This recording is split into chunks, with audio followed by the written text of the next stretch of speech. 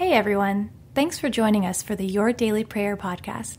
We hope these few moments of prayer and reflection are encouraging to you as you go about your day.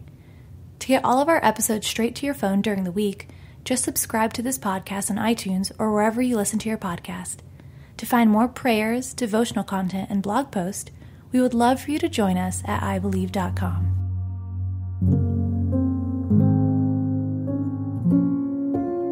A Prayer to Fight Feelings of Shame, written by Heather Caleri and read by Kelly Gibbons. Those who look to him are radiant, and their faces shall never be ashamed. Psalm 34, verse 5.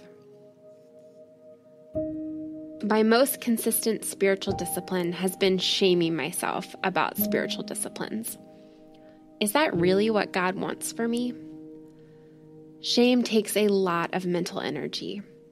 It also makes spending time with God seem like a chore, something I do because I should, not because I'm legitimately thirsty. Shame is incredibly corrosive. Here's what's crazy. The shame is a lie. I'm not in charge of my spiritual life. Jesus is. I'm not responsible for healing and change. Jesus is. And even if I don't feel adequate, Jesus most certainly is. Turning over that shame to him is a work in progress, though. Here's how I'm practicing. I'd like to want to pray as much as I want to go play a round of Angry Birds. Sometimes I do want that, of course. Praying with my prayer partner, resting on the Sabbath, studying the Word in my small group brings me lasting joy. But often at 8 p.m., I don't feel like picking up my Bible. I'd rather go zone out. The usual disciplined response to this conundrum is to try harder. But I have a tricky relationship with trying harder after experiencing abuse, spiritual and otherwise, early in my life. I spent years being good under threat. Trying harder repeats patterns that shredded me. I sense God tugging me towards surrender instead of more effort.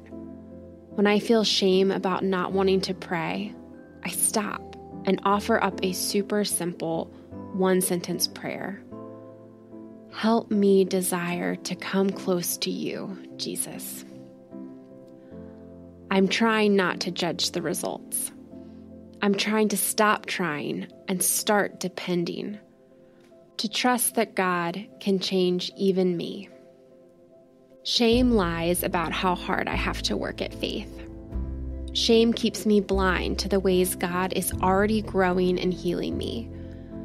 Shame substitutes a checklist for a relationship.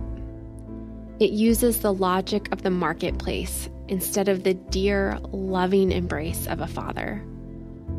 I'm dropping my yardstick and falling to the ground, ready to depend on the one who whispers, beloved.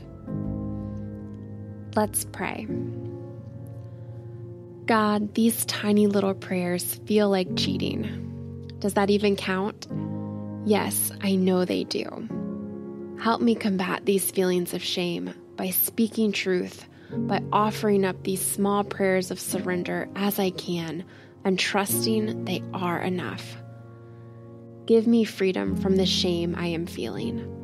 Help me fix my thoughts on you, not on my past, my failures, or hurts. Give me eyes to see your goodness. Amen.